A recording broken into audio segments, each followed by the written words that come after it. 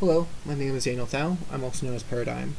I've recently taken a break from some of the other projects I've been working on to create a Vim plugin called SkyBison, and figured it would be worthwhile to make a video which both explains the rationale behind SkyBison as well as demonstrates its use. The key driving force behind the creation of SkyBison was dissatisfaction with Vim's command line. Clearly I'm not the only one that feels this way. There's already a plethora of plugins out there which can be used in place of things like the buffer command or the tag command or say the edit command.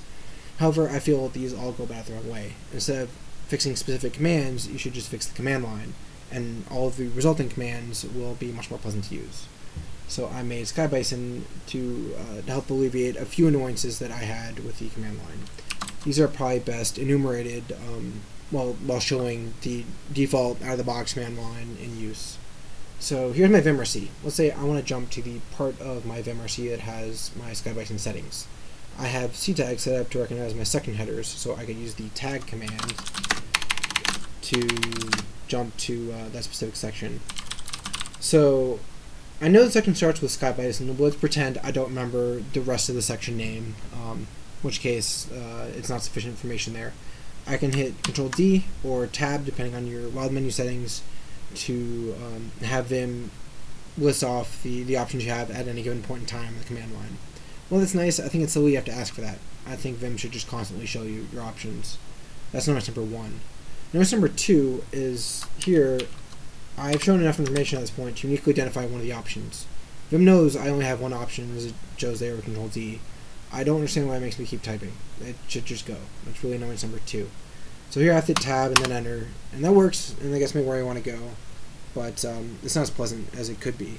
So let me do that again, this time with SkyBison, to show you those annoyances being fixed. So first, it immediately starts showing me my options. Once I've typed enough to show SkyBison, it shows me those two options I had before.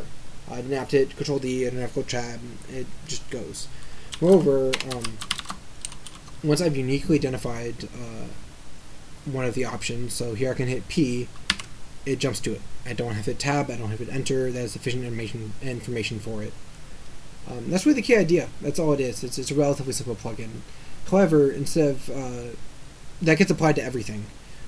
So let's say, for another example, buffers. Here I have 4 buffers open, and I want to jump to my, say, Z shell.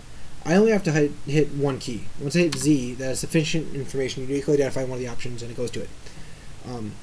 Or let's say file system navigation. I can go to Vim. Now here, so bundle, there's only one option here. However, if Vim selects that option, it goes into netrw for the bundle directory. I don't want that. I want something deep into it. So for the edit command, I've disabled the auto enter. However, it still prompts me. If I want to, I can hit enter and go to that directory. So I can type SkyBison. Let's say I want to go to my documentation. I don't want to hit the tab here. I've typed sufficient information. I can just hit enter. If I don't notice that prompt, I can keep typing and there's no harm. Once I hit enter, it goes there. One really nice thing about this is since it applies to everything, I found it's useful for commands I didn't originally foresee. Like help command, I use all the time. I didn't realize how often I hit the tab key to give me more information. So, say I want to go with help command again for SkyBison since I'm already on a kick for that. It shows me the options, which is nice. I can see the various subsections. So if I want to go to, say, the usage stuff for it, I can do that pretty quickly. Let's see, what else is there? We have vimrc. Let's go to SkyBison. Yeah, here's a good example. Another thing that should be mentioned is a lot of people like fuzzy finding. It's a huge number of plugins already use that. So at popular request, I've added fuzzy finding to SkyBison. You can just hit that, and now when I do something, let's say mappings, it's all fuzzy founded. So it found those things despite the fact that they're at the end. However, this ended up leading to a problem. I've typed everything I can type, and it didn't select anything yet. So I could delete and retype everything, or I could move the cursor all the way back to the beginning. But instead, I have those numbers on the left. I can just hit one of those, and I find that sometimes more pleasant. So if I want to go to my SkyBison mappings, I can hit 7, and it jumps there. So now with the mappings, I'll show you how to set it up. SkyBison is a function. The argument you give it is what you want the command line to start with.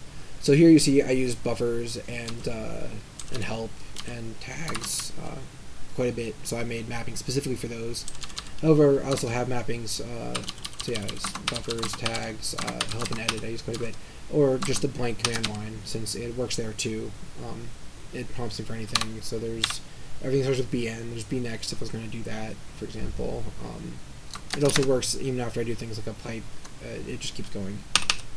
In addition to those, I have, if you're already in the command line and you realize you'd like SkyBison, so let's say here, I'm at tag, I want mappings, and I want to call SkyBison, you can make a mapping to switch to it from within the normal use of command line. You may notice I have a number here, like 2 there and there. If you prefix a number before you call the mapping, that's how you tell SkyBison how many terms you'd like on it, so it automatically hits enter. So for buffers or tags or help, I know there's going to be 2 terms. There's the command, either buffer, tag, or help, and then the argument for that. However, for edit, as I mentioned earlier, I didn't want it to automatically hit enter, so I didn't prefix a number for it. The reason I made it a prefix is, say for here, where I'm just giving a blank line and the mapping doesn't already know what command I'm going to do, you can prefix a number before you call that. So I could say hit 2, or I could do, let's say 3, and then call it. And then it would automatically hit enter once I've uniquely identified that last term. I think that's all the things I want to go over for SkyBison. If you have any questions, if you have any issues with it, anything else you'd like to see added, go to the GitHub page, which will be in the description below. I made a point of trying to make the code as clean as I could, so it should be pretty easy to go in there and hack if you have any issues, things you'd like to change, and I don't want to upload, I don't want to pull your change for whatever reason, or I don't want to implement it. You know how to do that yourself. So yes, thank you.